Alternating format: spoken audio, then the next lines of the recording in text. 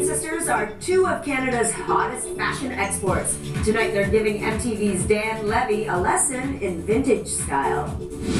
Okay, so we are here at 69 Vintage with the lovely Beckerman sisters, Kaylee and Sam. So we're gonna do a vintage shop today. Yep, you got it, Dan. The Beckerman sisters are style setters, designing for starlets like Sienna Miller and Agnes Dean. But when they're not busy with their label, the girls contribute to TeenVogue.com and have their own fashion blog. What it is it's our daily outfit. It's all of our inspiration. We're always dressing up and having fun, and a lot of the time we're wearing vintage. So we kind of know like the perfect way on how to buy vintage and what to look for. So it's time to shop. The first trend, leopard. That is stunning.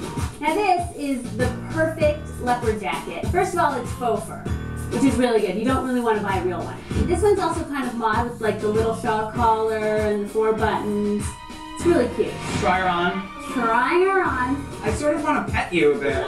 Next up, you can never have too much polka dot. Polka dot dresses are amazing, but polka dot separates are also just as great. I think this outfit is so cute together. If it's a rainy day, all you need is a polka dot umbrella. And no matter what decade, denim is always in. Denim. Denim.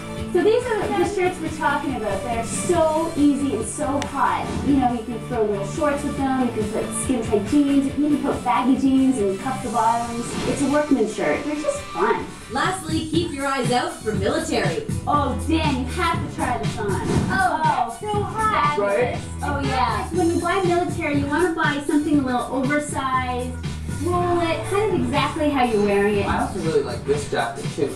Here, I'll try this on. Do it. It looks so cozy, like it looks It like is. I just want to give you a hug. Now, only everybody can hug in the military. Right? That's the message we're sending.